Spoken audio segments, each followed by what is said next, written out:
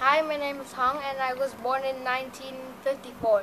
I migrated to Moscow, Russia in 1990 because I didn't have a good job in Vietnam and there was a job in Moscow that requires me. So then I need to migrate to Moscow.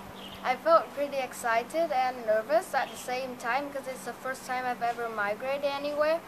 So I bring some stuff with me on the train. So when we was going to Russia on Moscow on the train, there was a lot of people.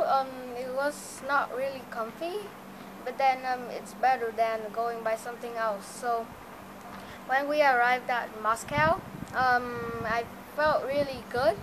And then there was this company that needs me. They said they will arrive at the train station like at 3.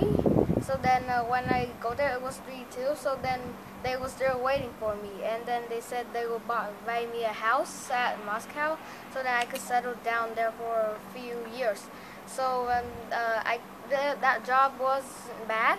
I got a lot of money. And then 10 years later, in 2000, I went back to Vietnam, and then I got to go buy a plane because I got enough money to go there. And then yeah, we settled down there for a long time. And then I think in the future I might migrate somewhere, but maybe not. So thanks for listening.